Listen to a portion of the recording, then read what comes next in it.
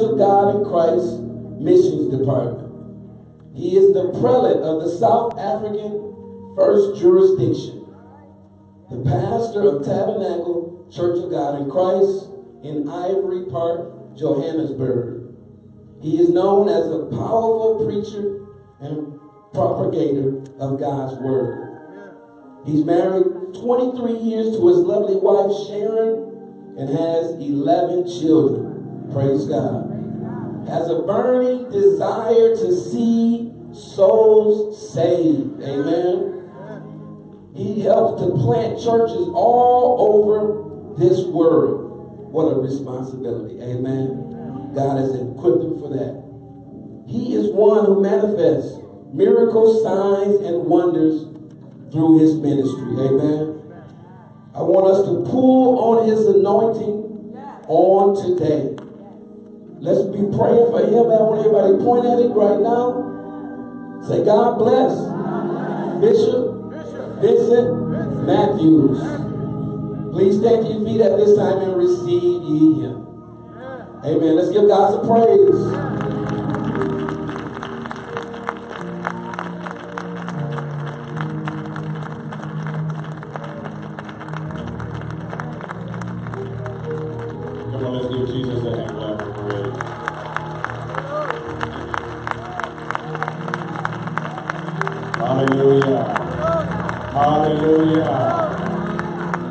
Father, we bless you, we praise you, we thank you because you are God.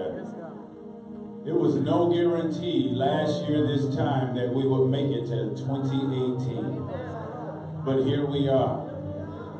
And the fact that we're here, it demonstrates that you're not finished with us. That you have purpose in our life and you have a call for us and you have blessed us to be a blessing. But now, God, even as I stand here, even right now, I recognize that I'm not smart enough, I'm not intelligent enough, I'm not articulate enough to speak to these people.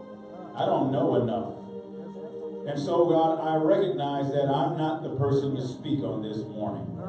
And I ask that you speak through me to us. They didn't come here to hear me, but we came to hear from you. And so I ask that you speak a rhema prophetic word on this morning. A life-changing word that will shake us and will propel us into our divine acceleration to fulfill your purpose. Father, I speak even right now, I rebuke every demonic force that comes to hinder your word. Every hindering spirit, every distracting spirit, every competitive spirit is rebuked in Jesus' name. And we speak that even as you speak through me, that people will be healed in their bodies, in their minds. People will choose to be saved on today. People will be free and break free of the chains of the past. We speak even right now, as it has already been declared, victory in Jesus' name. Now, oh God, I thank you for the pastor of this church and for the leadership of this church. Thank you that they are sowing seeds far away from here, but you can see the fruition of the seeds planted here. So now, oh God, we thank you in advance for the manifestation of your power. In Jesus' name, amen.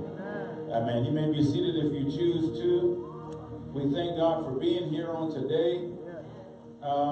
Let's deal with the elephant in the church.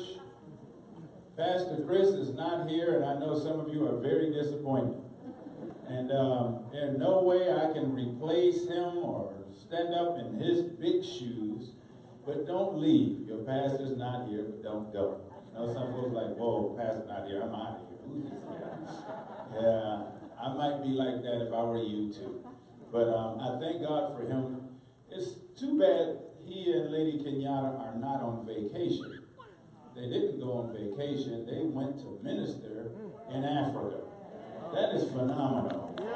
And I think we ought to thank God for a leader who wants to go and spread seeds. I was thinking about it. I was telling the brothers as we were coming in, I think they're 5 hours ahead of us. So they're out of church now, about to go to another service. Yeah, so they're working there.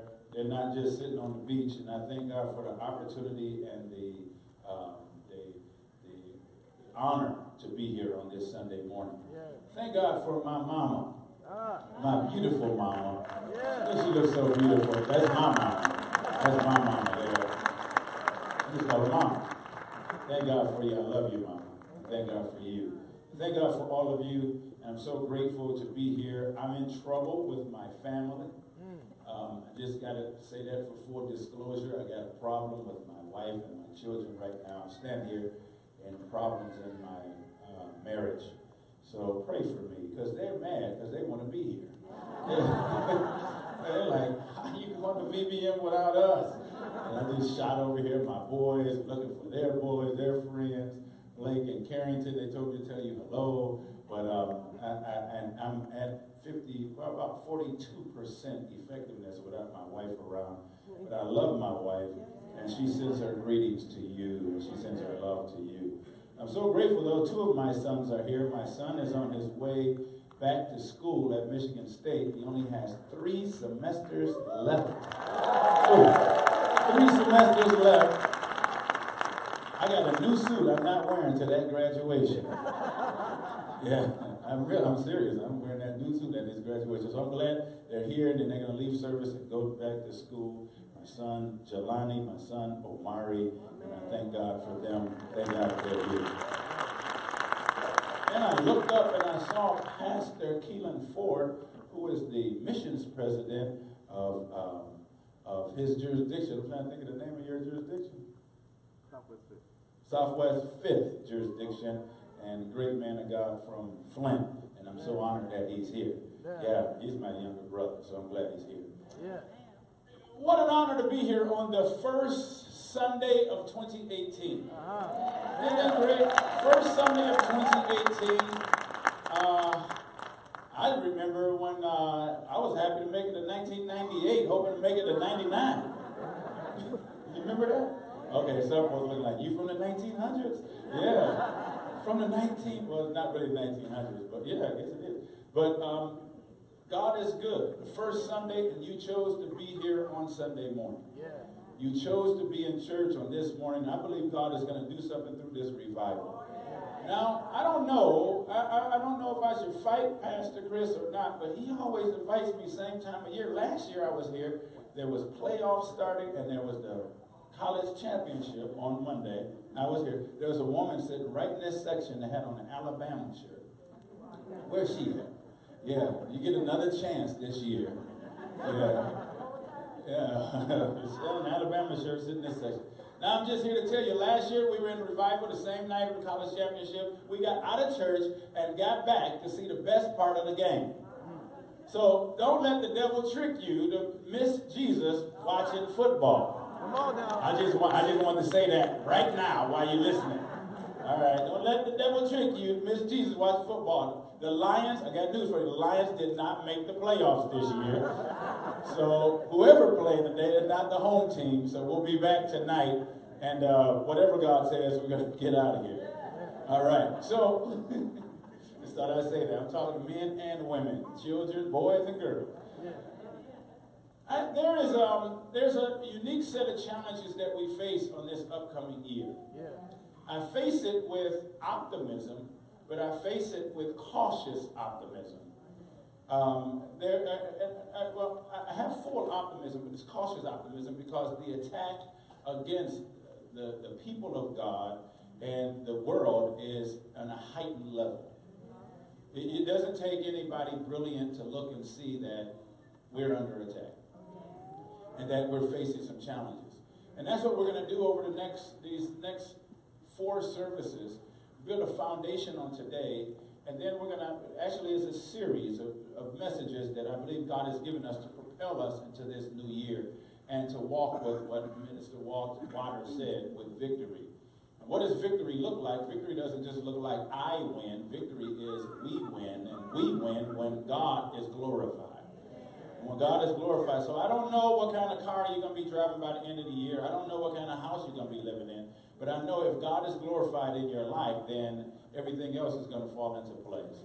Scripture says, but seek first the kingdom of God and his righteousness, and all these things shall be added unto you. But I want to deal with something this morning. There's a demonic spirit that seeks to cause us to believe that we're not worthy of God's call in our lives. Yes, sir. We're not worthy to be. And so there's a subconscious. We don't consciously say it, that, you know, I'm not, go ahead with the slides, by the way, that we're not conscious to say that I'm not worthy, I'm not good enough, but it demonstrates itself in our actions. There's many of us that should be walking in ministry. Come on.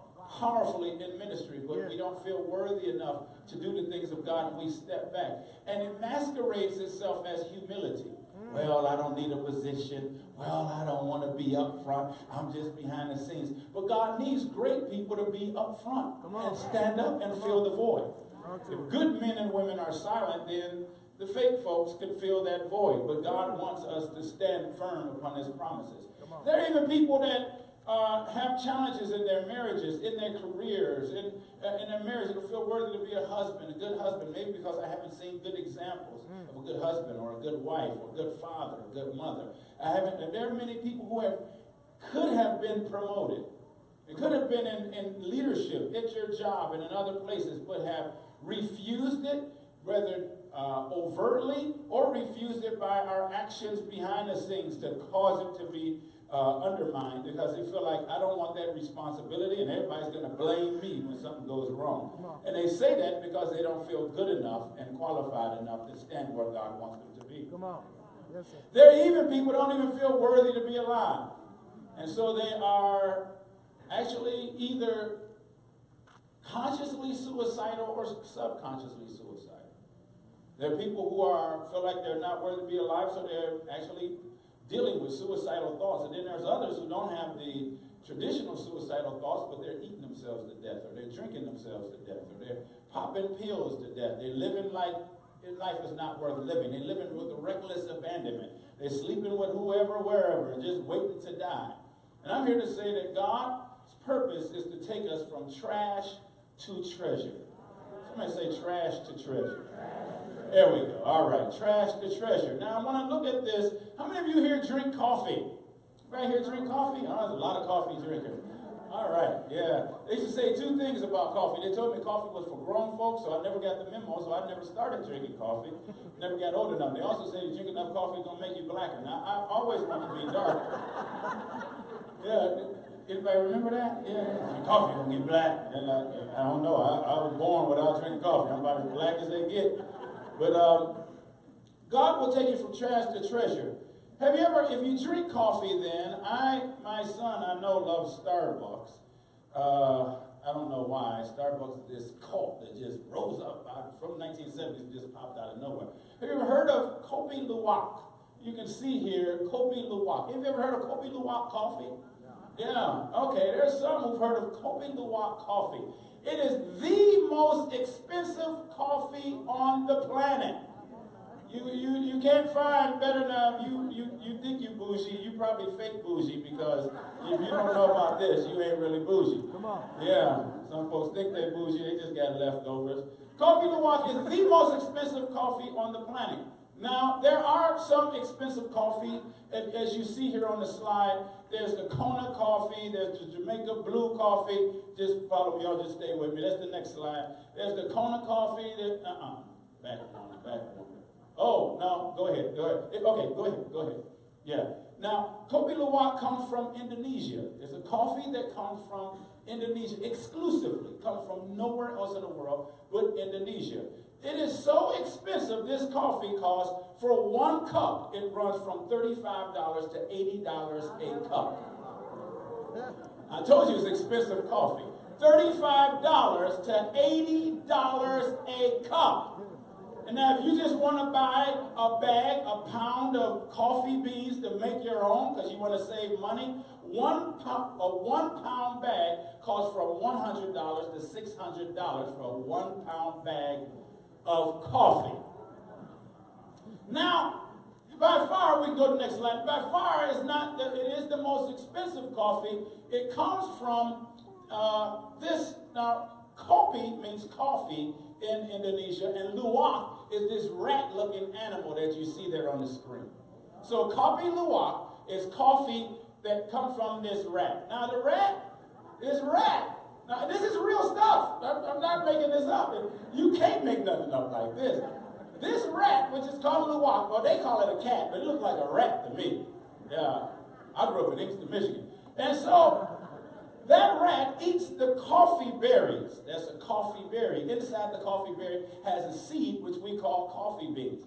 They love these berries, and they eat them. You see this one eating it by night. If we go to the next one, after they eat the berries, oh, this is the other expensive coffees. We can skip that. I already talked about it. After they eat the berries, they defecate the seeds because they do not digest the seeds. If you don't know what defecate means, they poo the seeds. As you see that on the left, that is not a candy bar. That is the defecation of the luwak. Now, after 24 hours, they pull them out, so the farmers let them go in their fields, and they come out every morning and pick up the poo. This is kopi luwak. And they go pick up the poo, and what's interesting about it is that it's the most expensive because they only get about 300 to 500 pounds of this a year, and so they have to spread it out to people who need this great coffee. And so they go and they pick it up. After 24 hours, they separate it, they clean it off, they separate it, and they pound it like coffee, and that's what makes your coffee. And so this coffee, so whenever you have a cup of that, you got to remember the little rat and remember to poo out me. Now, why am I on the first Sunday morning talking about coffee and poo? Somebody just said over there. I don't think y'all gonna rush out to Amazon to buy any coffee luwak coffee. It's because how is it that coffee that is made from the feces of a rat-looking animal can be so expensive? That means even in the natural we can see that God can take nothing and make something out of it. Come on now.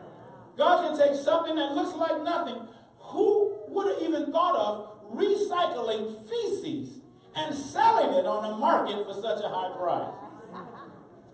Because God can take nothing and make something great out of it. If we continue to look at this, there's a lot of things in nature that reflect the very same thing. If we go to the next, if you want the real Exotica, that's the real deal. You go ahead and buy you some. Just remember where it came from as you enjoy it. Yeah. And so, kopi luwak coffee, as you see even on the next screen, we see these beans and we see this coffee that came from something but was recycled to be used to be a blessing to somebody. And this is why I say here, you see it here on this screen, on the next screen, is trash. God will take trash and make treasure out of it. Come on. Now, I don't know what you've been told in all your life. I don't know who they told you. They may have called you a thug. They may have called you ghetto and ratchet. They may have said you were nothing. You came from the wrong side of the tracks. They may have said that you a slow learner or you got ADHD, OCD, LMNOP. I don't care what they said that you have, but God can take whatever your issues are, clean it up, and make something out of it. You know what's wonderful? You know, while we're laughing at the coffee that the rich enjoy, you know what's wonderful? That feces is actually a fertilizer. When it seems like life is dumping things on you, when it seems like nothing is coming right, God has a way of taking the very same feces and filtering it through the roots of a plant, and that is what makes it grow strong. It changes some way, somehow. Lord, I'm talking to somebody. I know I'm disgusting some of you, but let's get past feces there. And so God will take your trash and make it the treasure. Look at this scripture on the screen. I'm reading it from the NIV. It's Isaiah chapter 61. Isaiah chapter 61 says, "The Spirit of the Sovereign Lord is upon me. For the Lord has anointed me to bring good news to the poor. He has sent me to comfort the brokenhearted and to proclaim that captives will be released and prisoners will be freed." In verse 2 it says, "He has sent me to tell those who mourn." He has sent me to tell those who are mourning, whatever state they are in their lives, whatever challenges they have, those who mourn, that the time of the Lord's favor has come. That's enough to shout right there. Oh man, I'm getting excited just reading this scripture. I don't know if I can make it too much further. He has, I've got to start over again. He has sent me to tell those who mourn, those who may be down, those who may be depressed, those who may feel like their life is just a big pile of poop. Those who mourn at the time of God's favor has come, and with it, the day of God's anger against their enemies. Woo-wee. That's why I don't hold on to anger and resentment and be upset, because you know that's what kills you. You know the number one leading cause of cancer is stress. Come on. Oh, I hope you know that. Yeah, and so I don't hold on. I can forgive you, because when I forgive you, I say, yeah, what you did to me was wrong. What you did to me don't feel good. I don't even feel like forgiving you. But instead of me getting you back, I'm going to let God deal with you. Because God says, vengeance is mine. When you take charge of your own vengeance and say, I'm going to get them folks back, and I'm going to get them, I'm going to show them, you have taken God's place. Come on. That's like trying to be the police and do your own citizens arrest and do what they call them vigilantes. You end up going to jail. When you choose not to forgive, you find yourself in a place where forgiveness is not to help the person who did you wrong, it's to help you to be free. That's it. So, I'm sorry, let me just start that. That's why I got a problem with these Hebrew Christians and Hebrew Israelites. Lord, Jesus' name ain't Jesus, that's Zeus. There wasn't no English, there wasn't no J. What you talking about then? There wasn't no K either. So when I kick you, what does that mean? His name was Yahweh. That's you. Bless you. Somebody know what I'm talking about. They all mad. I mean, Hebrew Israelites say, all white people are sons of Esau because their skin turned red, you see. And they'll never be free. They'll always go to hell. Only the black man, not the black man in Africa, only the black man in America. That's what they say. Everybody else going to hell. It rises out of anger, bitterness, resentment. So you have these new emerging religions that are coming out of people who are angry. But I came to tell you, God sent me to tell you who mourn that the time of the Lord's favor has come. Lord, help me get through this. Now look at verse 3. To all who mourn in Israel, I'm talking to you, he will give a crown of beauty for ashes. Now, if you don't understand for ashes, then what about if I say for ashiness? Did that help and make it a little bit better? He will anoint you for your ashiness. When you all looking bad, when you all crumpled up, your ashes mean depravity. It means with nothing. It means everything is gone. I'm going to give you a crown of beauty. I'm going to make you the beauty queen over everything. I'm going to give you the crown. You know, a crown means winner. A crown means the one who gets the prize. The crown is the one who crossed the line. I'm going to give you a crown of beauty for ashes. A joyous blessing instead of mourning. When I look at my boys there's 2 of 8 boys, 2 of 11 children. And y'all know me. Don't come tell me I have too many children, because you didn't buy one diaper. Come on. You didn't stay up not one night with my kids. But when I look at my children, I declared I will not mourn over their lives.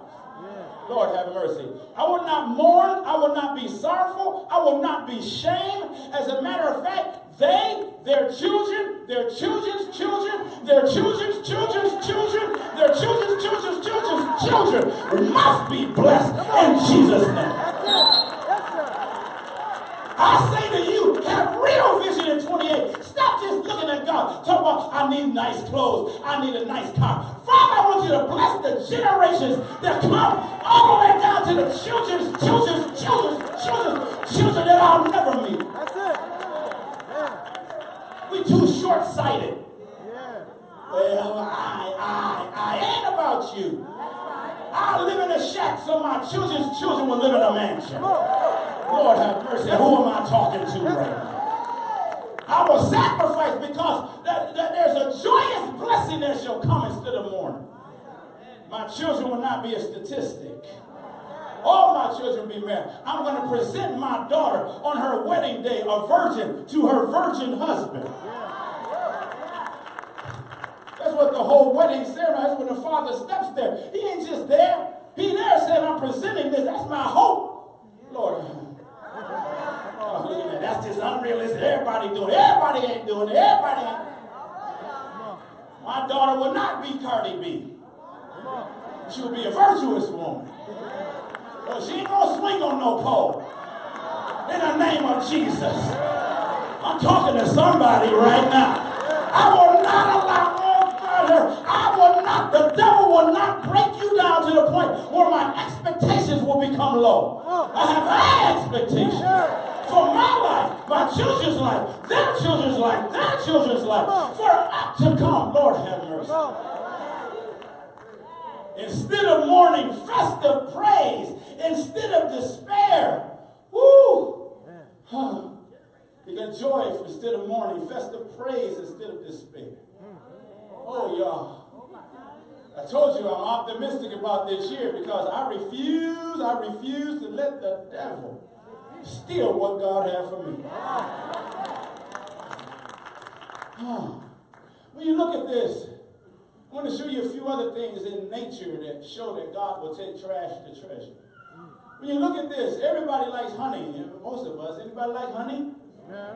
You like honey? Yeah. Because honey is bee vomit. Basically, honey is bee vomit. The bee goes to the flower, sucks up the nectar. It goes down to one of his stomachs. They got two stomachs. Goes down to one of his stomachs. Then he vomits it up and eats it. So when we get honey, it's bee vomit. It's sweet though, isn't it?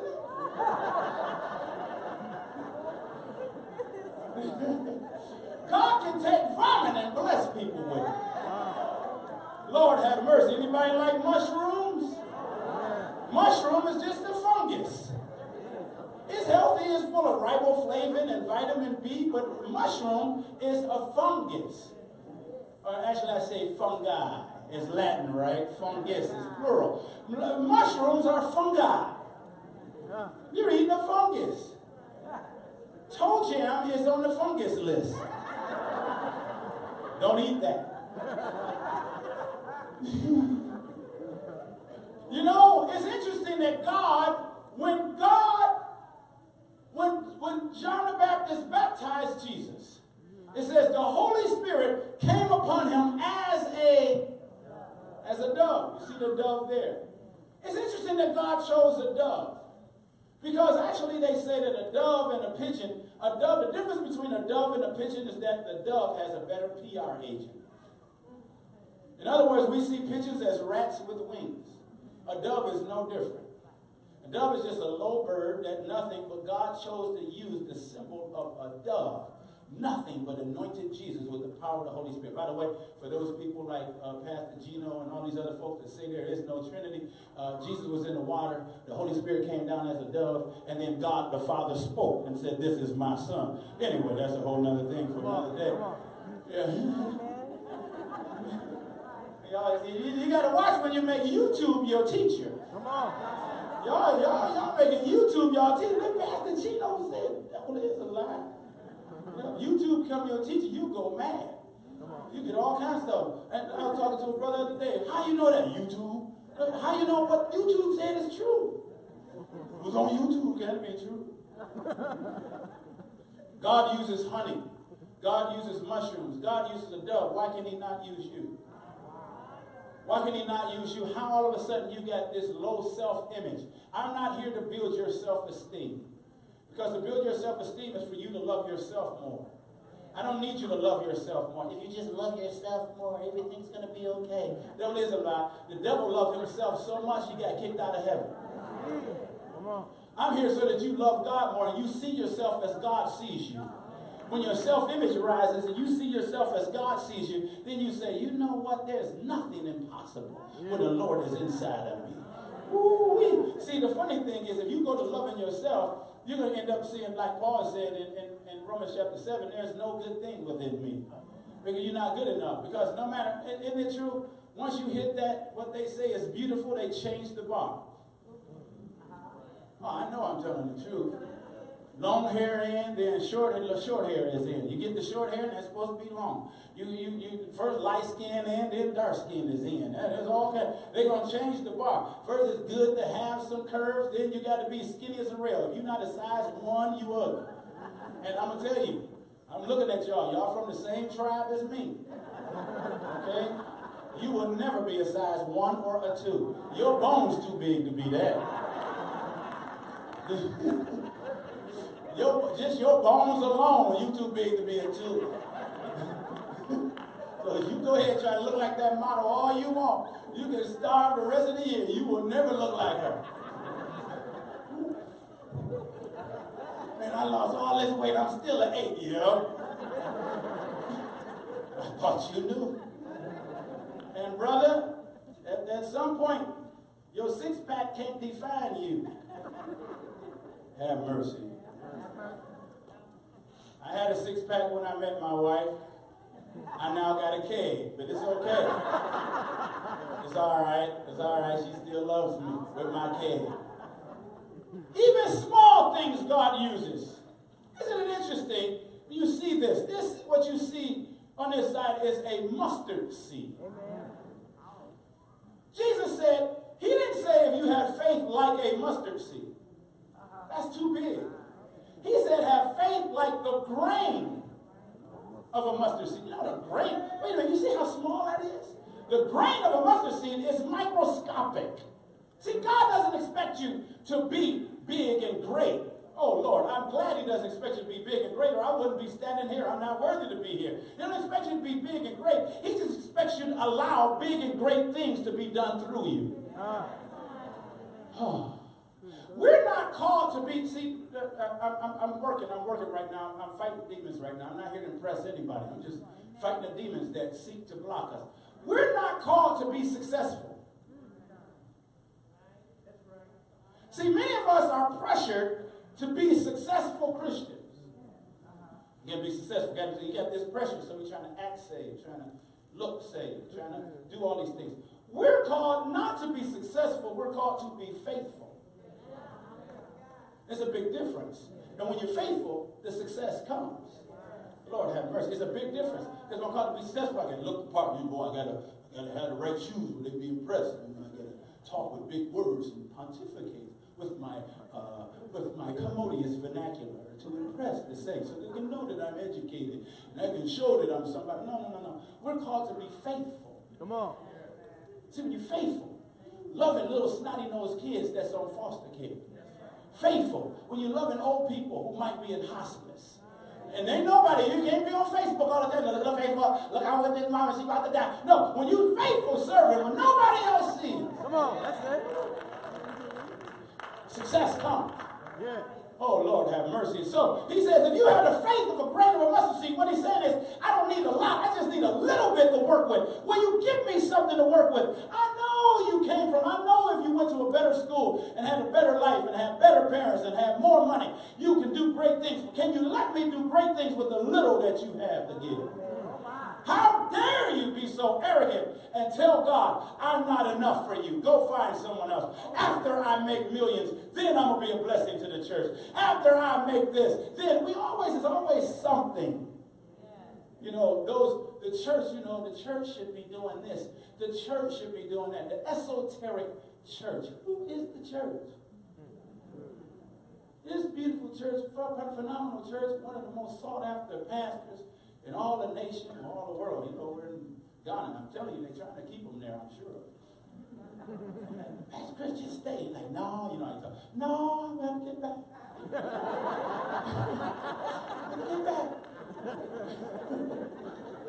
Don't tell him I did. But if you look at this picture, the next picture, if you look at this picture, that small seed makes big plants. That small seed blesses a lot of people. What I'm saying is, what you have, maybe you don't have all the degrees. You know, it's a shame now in being a parent.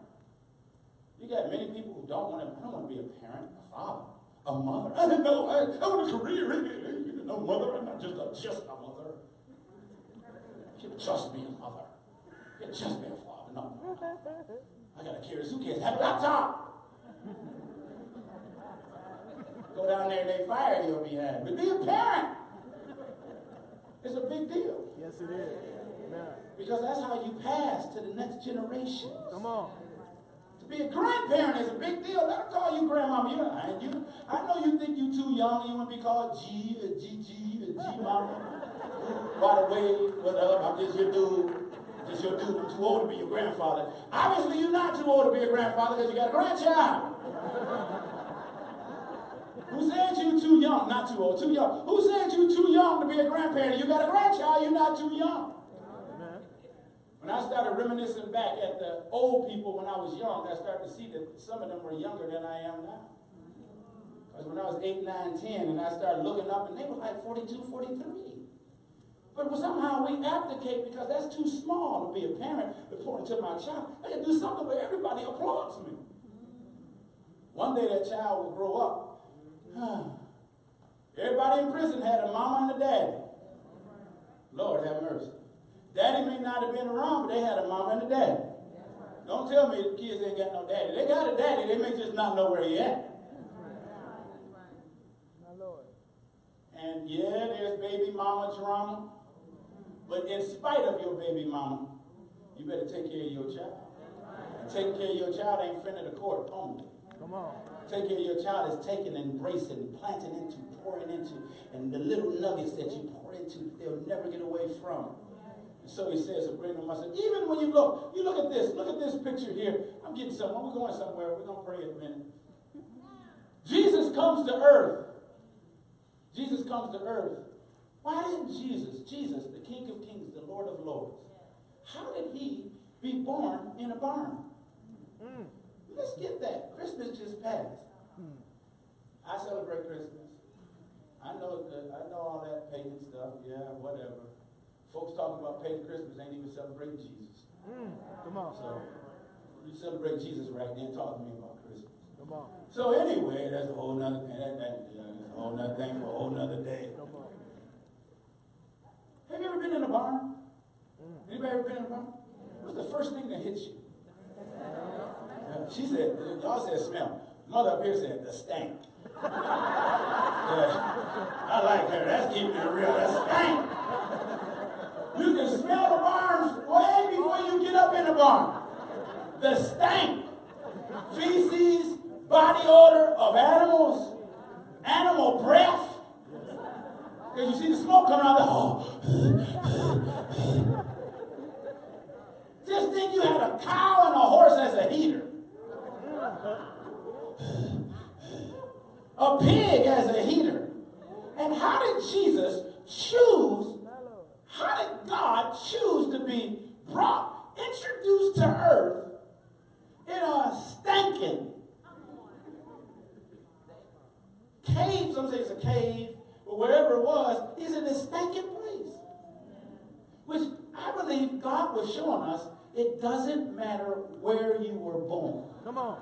Wow. Wow. Oh, I lived in a shotgun house. Oh, I got born in a shack. Oh, it was us. I had to share beds with 5 people. No matter where you came from, what matters is where you're going. That's it. When you recognize your assignment. That's it. I'll never be an exchange pedigrees with some of y'all. Some of y'all was suffering is something for me would be living high. I'd be like George and Wheezy. Where you at? You Interesting thing is that the shepherds came. A couple of years later, the wise men came and found this young boy. They worshiped a little boy because they saw God can take trash and make it treasure. Yes, sir. Yes, sir. Even when Jesus was crucified on Golgotha, what people miss is that it was right at the garbage dump. Oh, God. Man. He wasn't crucified in some place, you know, you see the movie, he's on the hill somewhere. He was right at the garbage dump. Where all the trash was. Which means there was flies everywhere. Where there's flies, there's maggots. And rats. And stank. And he hung there. And they said, if you think you somebody, take yourself down. But he knew, if I get crucified in the trash, I can change my people to treasure. Come on. Lord have mercy. Wow. God will take your trash to treasure. When you look at this next slide, the Holy Spirit, when you see this, I'm arguing my case, ladies and gentlemen of the jury, as we begin this prayer revival, because some of us won't even come back tonight if we don't feel like we're worthy of what God wants to do in our lives. But I want you to go so on fire saying, no, I'm coming and nothing's going to keep me back, and I don't care. And you know how easy it is for folks to get knocked out of church because somebody looked at them funny. They looked at me funny. How you know I didn't have indigestion? And I was just, you know, I'm just dealing with something, and I just happen to look your way. How you know? I'm tired of them hypocrites at church. They always looking at me because I ain't dressed good enough. Nobody told you you wasn't dressed good enough. That's in your own, because you thought you didn't have enough. You was worried about what people were looking because you thought you wasn't good enough. And so then I get knocked out of what God wants to do in my life. Man, folks talk about hypocrites more than they talk about the real one. You show me 10 hypocrites, I'll show you 100 saints. You on there. See? I've been on YouTube too much. No, all church is fake church, fake church, fake church. If there's a fake, that means there's a real. The Holy Ghost, the Holy Spirit, breaks us free from bondage. You know pearls? You know pearls? You know what's interesting about pearls? I looked this up and it just blessed me to no end. Interesting thing about pearls is that, let's see here. Natural pearls are actually an irritant inside of a mussel, a clam, or an oyster. It is to protect from an irritant. In other words, pearls come from an irritation. Oh, God. Wow. I wish y'all could be with me for a minute. Pearls come from irritation. If there were no irritation, there would be no pearl. Irritate me, Lord, irritate me. Let me be irritated. A grain of sand comes inside the oyster, the clam, or the mussel. And because it's irritating the inside of that what do you call it, mollusk? I don't know what you call it, that thing. There's a fluid that is secreted that coats the irritation to make it less irritable. And it keeps secreting it until after a while, that fluid gets hard and it becomes a pearl. Inside of every pearl is a grain of sand that irritated something. I know you've been irritated. I know if you've been watching television preachers for too long, you start to believe that God's supposed to make everything okay this year. I'm going to have a breakthrough and everything going to be smooth and all my problems are going to be gone. But I'm here to tell you, you're going to have some problems this year. You're going to have some challenges. You're going to have some pain. You're going to have some I'm sorry. Don't be prophesying that in my life. I'm telling you the real deal. Yes, sir. You're going to have some challenges, but out of those challenges, something great is going to come. That's it. Diamonds are a girl's best friend, they say. I still traumatized when I was first getting married of the people who judged my commitment to my wife by the size of the diamond that I bought. Since I didn't have a whole lot, that diamond does not reflect a whole lot of what y'all would say was commitment. I later tried to change the diamond, and my wife said, you ain't changing nothing. This is what you bought me. I'm going to keep it till we die. I'm so glad of my wife. When I finally got some money, I said, I'm going to buy you a big one. So when they see, she said, as long as I see. Ooh, they bought the diamond. By my commitment, baby, 23 years later, you can see. Because I had folks with bigger diamonds that got divorced much faster. Come on. Ooh, let me see the rock. Let me see the rock. You about to see the divorce papers right after you. No, never mind. Anyway. But let's talk about diamonds for a minute. I'm not against diamonds. A diamond ain't nothing but charcoal. It's the same composition as charcoal. Anybody, if you buy coal in a big bag, pour it into a pit and light it on fire and cook meat. Nobody fighting you for that coal. Nobody jumping in your backyard stealing pieces of charcoal. The coal does not become valuable until it has had a time under heat and extreme pressure. Coal becomes a diamond under time, a long time, under heat, intense heat, and pressure. And it's the heat and the pressure that makes diamonds. Yes, sir. If you pray to God, take away the pressure, Uh, you're gonna stay where you are. Because see, the chemical I'm not a chemist, but the chemical composition of charcoal and the diamond is the exact same. It is what happened to the diamond yes, sir. that caused it to become more valuable. Uh-huh. So thank God for the pressure. Thank you. Father, just give me some patience. Yeah. Now, patience is not just, oh, no, no, no, no. Patience is the ability to stand. Yeah. Give me the ability to stand. Yes, sir. You don't get no, now I'm in Saginaw, the city of champions. Come on. There's more great basketball, football players per capita come out of Saginaw than anywhere in the world, I think. Come on. Am I right about that? Come on. You're right. It's like y'all scrubs are better than most people's stars. All right? If you just made the team in Saginaw, you better than somebody from wherever. I'm not going to name any places. I mean, if you're from Cleveland, you have a parade in below zero weather to celebrate that you 0-16. That says a lot about people from Cleveland. They had a parade to celebrate 0-16. You're from Saginaw. Nobody becomes a great basketball player because they were just born good. Come on. Am I right? Right. Y'all know basketball better than me. I play basketball, even in my best days, I play basketball, I foul out before the first half. I'm a football player, so I play basketball. It's like, what? What's wrong? You ain't bleeding? That ain't no foul. What's wrong? Why you calling foul? You ain't bleeding. That's why they banned me in the locker room, sent me outside to play football. Nobody becomes a great basketball player because they were born there. Now, I know some of our boys believe because they black, they better than other folks. Being black don't make you a good basketball player. Come on. Lord have mercy. You're not just born and you got a baby boy. Oh, you crossing over. You're not just born shooting threes. Ah. You're not born that way. You become good because you got to go through something. That's it. You got to run some suicides. You got to do some drills. You got to lift some weights. You got to practice. You got to eat, sleep. That's why even after basketball season, there's a basketball season. Yeah. That's it.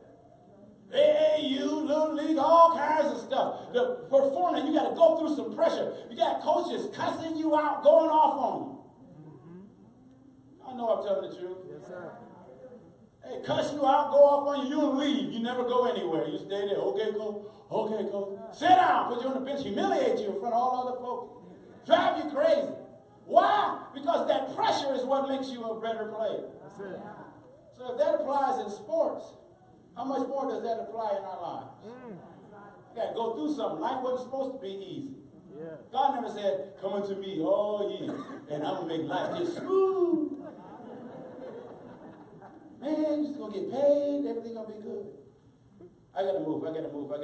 And so that's that. And so change is ahead. Yeah. Let's look at this. Look at this. God will take you from trash to treasure. Let's go to the next thing. Somebody say trash. Trash. To treasure. Treasure. Okay, let me give you one more example. Next slide. Anybody like classical music? You like classical music? That's cool. They say it links in intelligence. I don't know about that. Give me some John P. Key and I feel intelligent. But anyway, so if you like classical music, you don't see the words there. I should have wrote in a different color. That's Beethoven, Ludwig Beethoven. One of the great composers of all time. He died in 1897. What many people don't know is that right about 1798, Beethoven had lost 60% of his hearing. By 1798, he lost this. Now, he still had almost 30 years to live, but 60% of his hearing was gone. And by 1820, he had lost all his hearing. He was totally deaf. Couldn't hear a thing. But even though he was totally deaf, he created his greatest compositions that are celebrated now while he was deaf. Greater than the ones when he could hear. I want you to hear me here. Now, those of you like it, you know. These include the last 5 piano sonatas, the Missa Solemnis. I hope I said that right. The Ninth Symphony.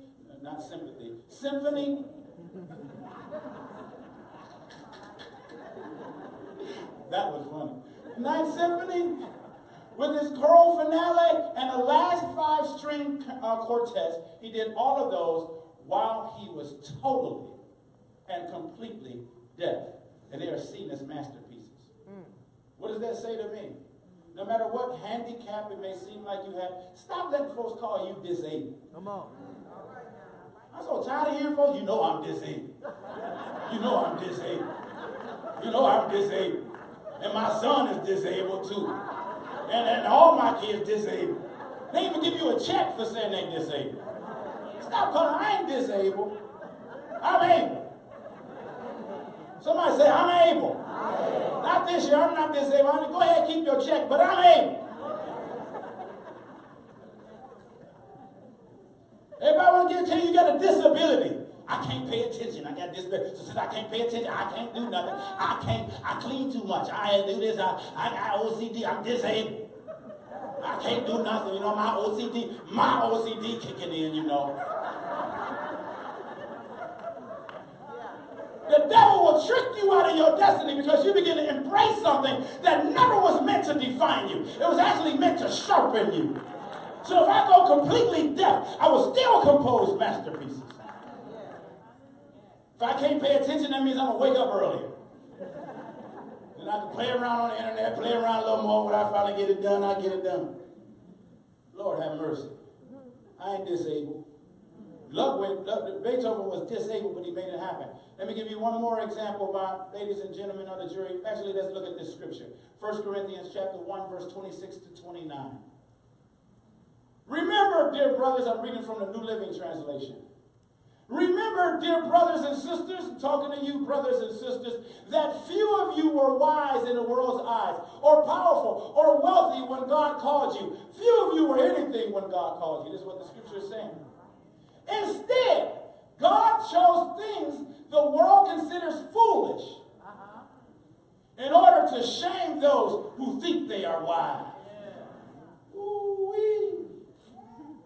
Let me not elaborate. I'm trying to close here. And he chose things that are powerless to shame those who are powerful. God chose things despised by the world, things counted as nothing at all, and used them to bring to nothing what the world considers important. Okay, it's important, but I just kicked in my little ebonics. Verse 29. As a result, no one can ever boast in the presence of God. Have you ever considered, my brothers and sisters, they said that I was slow. They said that I was hyper. I don't know where they got that from. They said I couldn't learn. God loves taking notice it said, he takes the foolish things to shame those that are wise. Maybe you don't talk as articulate as other people. Maybe you don't have it like they have. But you better recognize God picked me because he wanted to show how powerful he is. Yeah. So don't write yourself off. You got to write yourself in. I'm talking about 2018. Yes, then he said, he chose the powerless to shame the powerful.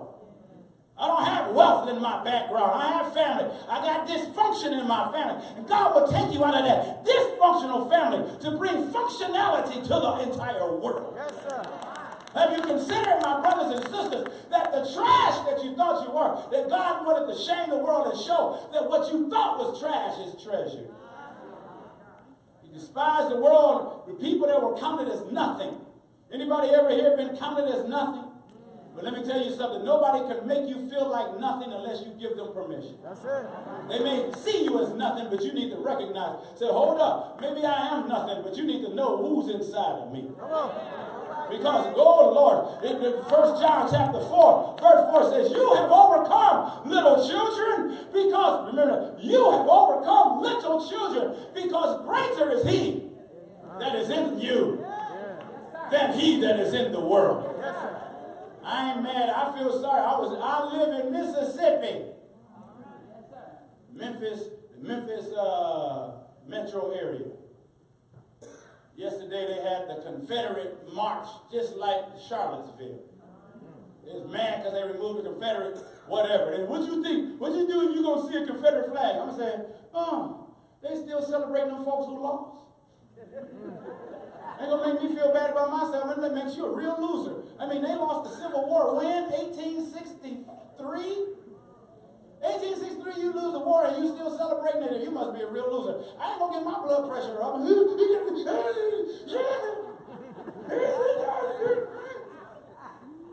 I got bigger problems to deal with. That's it. I feel sorry for you. You need to come over to the witness side. God chose those things, and the world considers important as a result. Nobody can boast. God is doing great things. I'm telling you this right now. God is doing things in my life bigger than I ever could have imagined. Come on. God is doing things that, man, if I told you half. But see, you know what's so wonderful about it? I know I'm not able, I'm not smart enough, I'm not capable, but in spite of all of my insufficiencies and weaknesses, God is doing it. I sit with millionaires, and they admire me. I hope you hear what I'm saying. I walk in the room looking, well, you got millions, I ain't got nothing. I got everything. My daddy owns everything. That's it. I walk in the room, they go, oh, Mathews, yeah, here I am. I'm not boasting because it said, as a result, no one can boast in the presence of God. When you know that the presence of God is on your life, Yes, sir. no matter what happens in this year, no matter how bad it looks, you got to say, no, I'm going to win inside. That's it. I'm bringing glory to God. Yeah. Because this black, nappy-headed people ask me, so well, you a football player? No, no. Don't define me just with sports. I'm an intellectual. In spite of what y'all say. I'm powerful. Sit in the boardroom, go wherever else. You should walk in your job. Not just, well, I don't have the degrees like they have. I don't have what they have. I don't wear what they wear. I don't have the wigs like they got the nice Brazilian wig, you know, with the natural human yucky hair. I don't have that. I can't afford that. You're going to count yourself smaller. The devil is a lie. I'm small, but the one that's in me is big. Come on. Yes, sir. Let's go back to sports just for a minute. It is something to be at the park and somebody pick you for their team. Who, me? You want? Oh, okay. We got next. Speaking of sports, I told you I don't live in this church over football. Y'all ever heard of rugby? That's the original football, you know. Rugby. They still play it in Africa and Europe. Only rich people play it here. Interesting story about rugby. The guy who invented rugby did it by accident. His name is William Webb Ellis in 1823. William Webb Ellis lived in a city called Rugby. My boys play soccer really well. They're really good. They lived in a city called Rugby, and they had soccer. The name of the city was Rugby, okay? They had a soccer championship from city to city, which is a big deal. The whole town came. One city was playing the other. William Webb Ellis was on the soccer team, which is called football everywhere else but here. And he's playing soccer, and their city is a big deal, and their city is losing, and he's playing, and now they get ahead, but instead of kicking the ball, you know you can't touch the ball. Instead of kicking the ball, he picks the ball up and runs with the soccer ball. The town loses the game. People talk about him. They even publish it in the newspaper. William Webb Ellis is a joke. He's all messed up. He's this, that, the other. William Webb Ellis even was tempted to commit suicide because it was that bad. If you know, they will kill you over soccer, by the way. You think you sports fanatics, you ain't seen nothing. You get over Africa, Europe, other places over soccer, they will kill you. He picked the soccer ball up and ran with it. And then what happened was that he was so depressed. He was pushed away by everybody, including his family, didn't want to have anything to deal with it. And then somehow he came to Jesus. He went to church and got saved. And God changed his perspective. This is a true story. God changed his perspective. He began to see things different, and he began to embrace his biggest failure. And he created a game called rugby where you carry the ball across the goal line. This failure, William Webb Ellis created rugby. By the way, that rugby team is the South African rugby team. They're one of the best in the world. I just thought I'd show you that. And they created a ball, a different kind of ball. And today, the top team in rugby who wins the Rugby World Cup is called the William Webb Ellis Trophy. He embraced his greatest failure, and it became his greatest triumph. Wow. You begin to think, is it over? I done messed up. It's too bad. Maybe I should just kill myself. Well, you know, suicide is actually Satan trying to get you to do what God won't allow him to do. Come on. When you commit suicide, because God won't let him kill you. And so the devil tempts you and say, do this because I can't do it. God won't let me. But you have free will. And so as we go, my brothers and sisters, as we push forward, as we see this, William Webb Ellis and all the other things that we're looking at, trash, God will take you from trash to treasure. Yeah. The ultimate insult is to spit on somebody. I don't have time because I want to pray now. There's a young black girl in the South back in the day that everybody spit on her seat. And then the teacher made her sit in that seat on her first day of school. Jesus is the ultimate insult in the Middle East, to spit on somebody. But Jesus took spit, put it in some dirt, and put it in a man's eye. He took the nastiest thing he could think of and did one of the great miracles of all time. And even as you go forward, let's go. Even as we go forward, let's go, Brother E.V. Let's go. Next one. Then even as we go, maybe you've been cursed out, insulted. Maybe you've been called a loser. By the way, cursing is exactly that. That's why saints don't cuss. We say cussing, but cursing is spiritual warfare. It's to speak a curse upon somebody's life. It's interesting. My boys will tell you, people cuss the same way everywhere in the world. No matter what language, they say it the same. People in the South, the North, because it's a curse. Demonic curse being spoken upon your life. That's why somebody says, I'm going to get you, I'll cuss you out. And how does that hit you so hard? Because they're speaking a curse upon you. Those words, that's just words. All witchcraft incantations are based upon words. So when you call me a boo, boo, boo, boo, boo, boo, boo, boo, boo, boo, how do you think somebody feels so bad? Because they've been cursed. They've been insulted. They've been told that they're nothing. But God can take you from the cursing to healing. He can take you from being a loser to being victorious. Because he can take you from trash to treasure. That story is clear with Jacob. I got these people up here in Afrikaans. Because I was using this at my church. You see, Jacob was a con man, but God used him. Moses murdered somebody, but God used him. Esther was an orphan, but God used her. Ruth was from a pagan place. Nothing against you, Mama. Ruth was from a pagan place and was left out by herself, but God used her. David was the biggest creeper of all time. You see the picture, right? Creeper of all time, but God used him.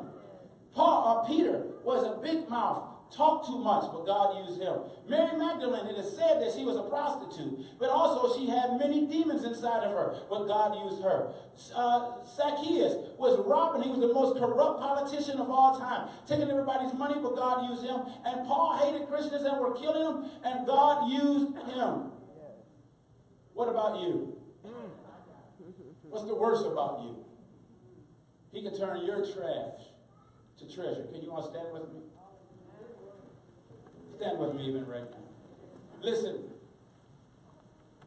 I know God have us here for a purpose. You here for a reason. Maybe you're visiting. I don't know. Maybe you're here. But I know God called us here for a reason, because this is a day of healing and strength and propagation. Not just motivation. Because motivation is like perspiration. It dries up. This is a day of impartation. Yes, sir.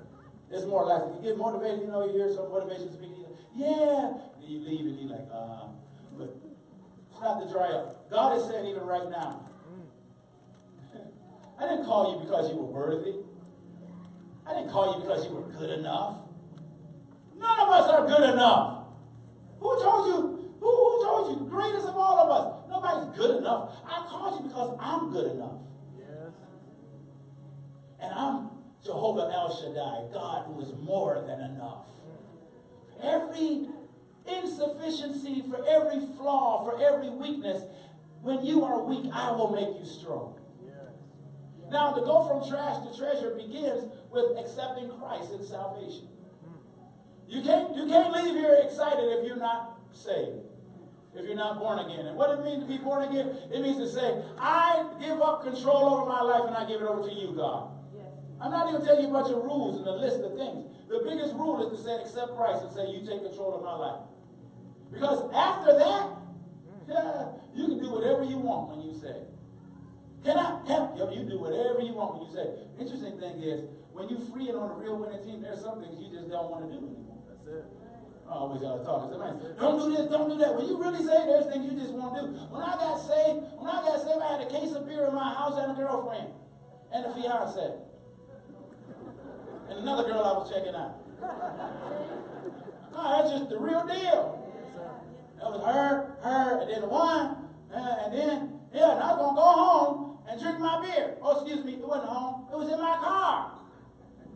Nobody said you got saved and now don't go drink that beer. They didn't even know I had beer. But something inside of me began to change where I didn't need alcohol to feel. Lord have mercy. And I began to recognize I was medicating something because I had an insufficiency in my mind of who I really was. When I got real power, I'm telling you, I went to my fiance and told her, I got a girlfriend over there, I got another girl over there, but I want you now, and I'm going to go, and I'm about to go. You want to go with me? I'm going to go tell that girl I ain't bothered with her no more. Then she said, I ain't going with you over there. That's drama. You going to come back. I went, told her, and it was hard, brother, it was hard. It was hard, because she said, please don't leave me. Oh, baby, please don't leave me. You wouldn't do anything that day. And I said, because I got a new life. And God is changing me from trash to treasure. And so now I'm a one-woman man. For 23 years. Now, you talking to an ex-male thought. Okay? But God freed me from bondage. Oh, God. Now this is a new year. New slate. Now the interesting thing is God is not confined by time, space, and matter. God didn't say Happy New Year because he was already here when you got here. God was already in 2018 when you got here. He's like, hey, welcome. So he's like, Happy New Year, 5, 4, 3. God not confined by that. But this new year, this is the opportunity. You came the first Sunday of the year. 1 of 52. God is saying, in the day that you hear my voice, do not harden your heart. I know I took some time. I could have took more, so don't call me long-winded because I could have took more. I know I took some time, but I'm appealing to you and I'm fighting the demons that want to keep you at a level or to keep you at mediocre. You know, when you look at Daniel chapter 6, it said Daniel was put over all of the province and over everything because an excellent spirit was in him.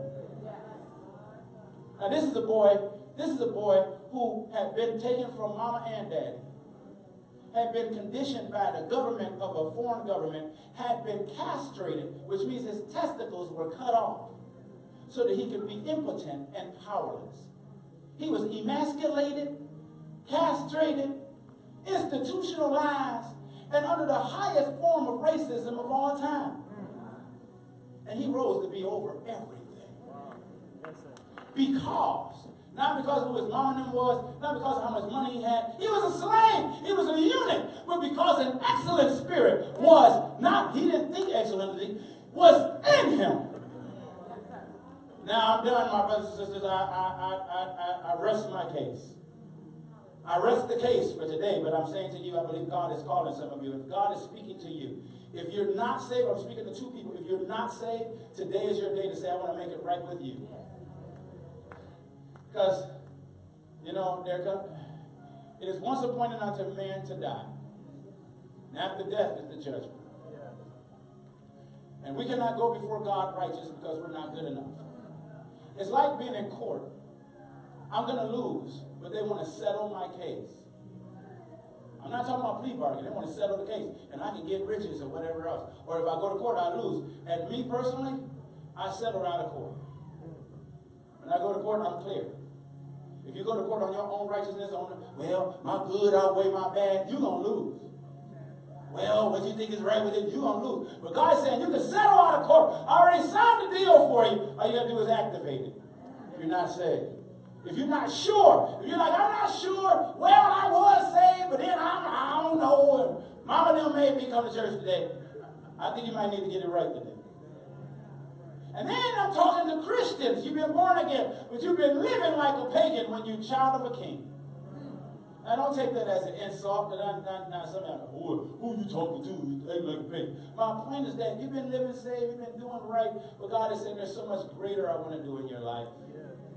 Now, if I'm talking to anybody, saved or not saved, and you heard this word and God was speaking to you, I want you to quickly come and meet me at this altar, because this is beginning prayer revival. Come on, my brother. There's some others. Come on. Don't mess up now and get religious and say, I can't go to altar because I'm a missionary. I'm a this, I'm a that. Come on, meet me. Come on, meet me. Come on, meet me. Come on. God is speaking to me. Young, old, mama, daddy, don't matter. Son, daughter, who or not. Come on. There's some more God is speaking to. God is saying, I'm going to flip this thing. I'm going to flip the script. Trash will be treasure. In Jesus' name. There's some more that want to come, but I'm going to tell you what you're thinking right now. Yeah, I want to come, but I'm nervous, I'm scared, and I'm going to look funny. That's the devil. There's another thing you're thinking. Yeah, I want to come, but I'm just going to stand here and get it right. But there's something in your obedience to meet us here that God's going to do something. And I'm saying break free, because the devil want to hold you back. Because if you can't be free here, you won't be free anywhere. Because ain't nobody going to talk about you, laugh at you for coming to the altar in the church. If you can't be free here, how you going to be free at home? How you going to be free when you get around your boys, around your girls? How you going to be free when your boo call you and text you tonight? You can't be free here, you can't be free nowhere. There's a few more. I want to pray. I want to hurry up and pray. But there's some, I'm begging you right now. I'm begging you. I'm begging you, because the decision that you make right now is so important for your life. I'm begging you. I'm begging you. I can't rush. I'm begging you. It's the first Sunday of this year. I'm begging you. Let's start this thing right. And forget those things which are behind. Forget what's behind you. Forget what you did. Forget where you've been. Forget what you said. Forget what they said to you. And press. Let me say, I'm pressing, I'm pressing, I'm pressing, I'm pressing, I'm pressing. Satan is a liar. I rebuke the enemy even right now.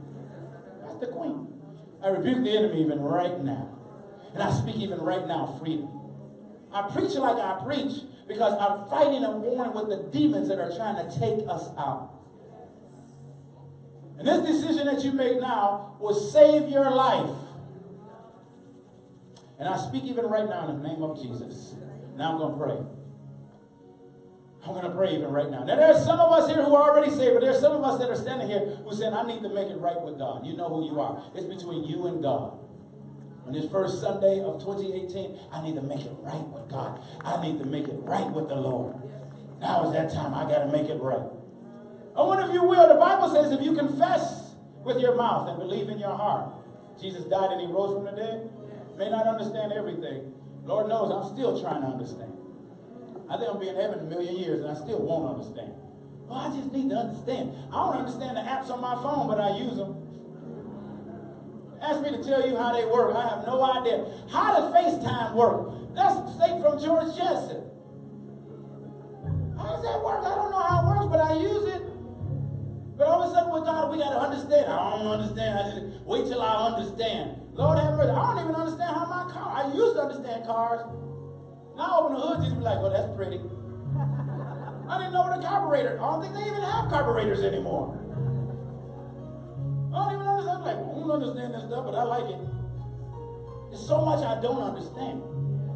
But one thing I do know, he works. I know he works. Boy, that app works. That app called Jesus, it works. I'm going to preach that one day. The app called Jesus. Don't you preach that. Not till after I preach it. Or if you preach it, don't put it on YouTube. So, the app called Jesus, it works. So I say to you, my brothers and sisters, as you hear on this altar, and I'm speaking to you too who didn't come to the altar. God has grace, because there's some who want to come, but nah. If you haven't given your life to Christ, or if you're not sure, if you want to make it right, you want to make it solid, it's not about just joining the church. It's about saying, I want to make this right. I want you to just raise your hands before God even right now. We raise our hands because we said, I surrender. It's like the police. When they stop somebody, raise your hand. Don't reach for your weapons. That's what we say. I'm not reaching for the weapons of my attitude, my intellect, or my own thoughts. I surrender, I give it up to you. Just say, Lord Jesus, I've sinned. But I ask you, Lord, to forgive me of the sin in my life. Make my trash treasure. Save me, Lord. I believe you died for me. I believe you rose from the dead. And from this day forward, you take charge of my life. In Jesus' name. Say amen. Now, if you weren't saved, if you prayed that prayer, and you believe what you said, you are now saved. When I got saved, I didn't cry, shout, dance, or fall. Some folks said, he ain't saved. He don't even look like he's saved. But there's something changed in my heart. Because I believe what I said. Lord, this is it. This is it. So you might not dance, shout, or fall, which is good. I do all of the above. I do it all sometimes. But one thing is, when it happened in your heart, it clicked in your heart. God is right now turning treasure. He's recycling your purpose. He's repurposing you right now. Now I want to pray with everybody, because everybody didn't come here to be saved. You just came and said, Lord, renew and help me. Give me a new perspective. Give me to walk before you. You spoke to me today, because I didn't say a word to y'all. Y'all heard me ask God to speak. I don't even know you good enough to be in your business. I don't know y'all. I know you, but I don't be seeing you. Now I speak even right now. Receive it even right now. I speak the blessings of God upon you. I speak divine favor upon your life. If you receive it, say amen. I speak open doors. See, every blessing, receive it, say amen. I speak open doors. I speak fulfillment. I speak that they will walk in their destiny.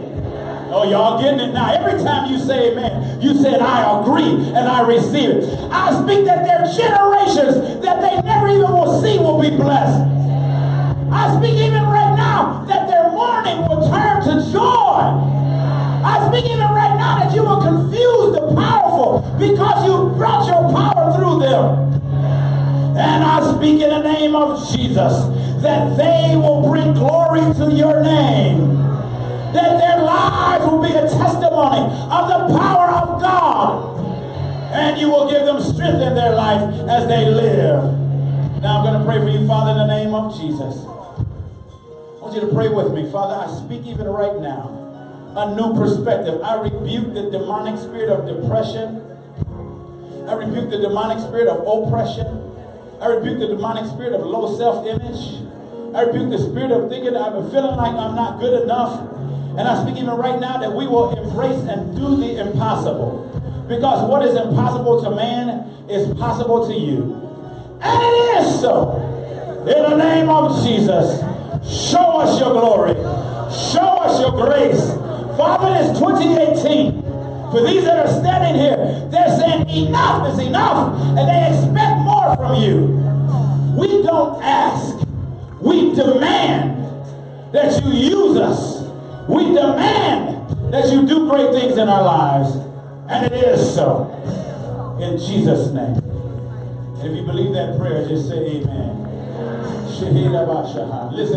Listen, before we go to our seats, man, some of y'all on this altar, I'm just hyped that you're here. I'm just hyped that you're here. You like in my spirit. Yeah. If you're not a part of this church, if you got saved, I don't ask, do you want to join the church personally? I don't know what pastor do, but he told me I'm the pastor today. So wherever you're born, that's where your family is. Little baby at the hospital, that's me, so where you going to go? Where you going to go, baby? If you born, then you go home with us. You don't leave here and go to New Mama right. If there's a New Mama right here, I didn't know. You don't go down the street somewhere, you stay where you were born, because this is where life will come. If I lived anywhere near this church, 100-mile radius, this would be my church. Because this is a life-giving, real deal place. Now, if you gave your life, renewed your life, whatever, I'm saying to you, this is your home. You got mothers and fathers and sisters and brothers. You got a pastor who looks better than me, by the way. He's cooler than me, too. He dressed better than me. If you're not a part of this church, you gave your life to Christ today, where you at, I want to welcome you to the family. Somewhere where you will always belong. Somewhere where they won't look at you funny. Now, we ain't all perfect over here. That won't happen till we get to heaven. Don't come in like, yeah, but that Sister Sookie. She like, yeah, Sister Sookie, you here to help her. She here to help you. Where you at? If you're not a part of this church, up here right now. Who's not a part of this church already? I want to welcome you to the family. Anybody not a part of this church? Come on, sis. Anybody else not a part of this church already? All y'all members at this church? All y'all members? You remember? Yeah, man. Remind me of somebody. I don't know who. How you doing, sister? I'm phenomenal. I'm happy you got diamonds in your head. That is so cool. You know, I'm preaching about diamonds, rich folks in Saginaw. What's your name? Ariana. It's a beautiful name. Well, welcome to the family. This is your place. There's a lot of people just like you, and there's a lot of people you're going to learn from. There's a lot of people where you're going to grow as an individual. There's a place where you can be you and belong. You don't have to put on no airs. You don't have to be fake, whatever. You just be you. But be the best you that you can be. And as you're the best you that you can be, God going to grow you when it's time. See, these ladies and men, they smiling, they're not as tough as they look. These are the leaders of the church. So I'm going to give you over to them and welcome. Somebody give Ariana a hand. Here she go, right here. You don't need her. Now, she want a hug. That's my sister. That's my younger sister right there. Right? We go way back. Now listen, y'all. Tell you, man. Listen, everybody. Listen, we're going to come back at 6 o'clock. All right? I don't know who playing. I don't even know what's what. It's cold outside, but the heat on in here. Don't let nobody, oh, it's cold, it's cold. I just came from Mississippi. It was 45 yesterday.